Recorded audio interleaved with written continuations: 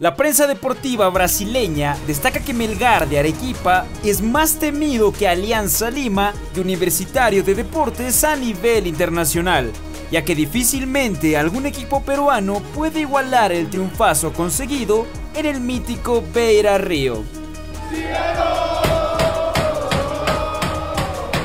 Según el reconocido programa Jogo Abierto, el cuadro arequipeño llegó a la Copa Sudamericana como si fuera la misma Cenicienta. No lograría hacer historia y simplemente estaría de paso sin hacer nada.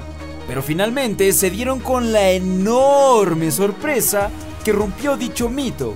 Y ahora es una de las grandes sorpresas del continente sin tantos bombos y platillos. A diferencia de los compadres, supuestamente los más grandes del fútbol peruano, que quizá ni lograrán la mitad de lo que los characatos están consiguiendo, los de la Ballén están cerrando varias bocas en el continente y los medios brasileños, hasta ahora, no pueden creer que su histórico Inter de Porto Alegre se haya quedado fuera.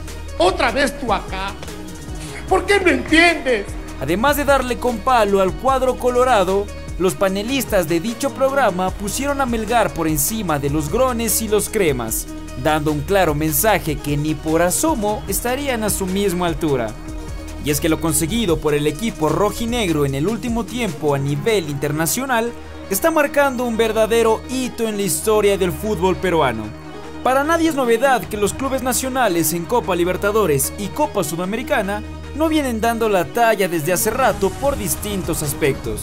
Por ello es que la actual campaña de Melgar es para quitarse el sombrero, y no el de Pedro Castillo, y aplaudir de pie lo que vienen logrando, lo cual no es nada fácil, y peor aún si es que en un principio no contaban con el apoyo incondicional de la prensa local, que ahora anda más melosa que sus días con el mero loco en su mejor época romántica. Duérmete mi niña, que ya viene.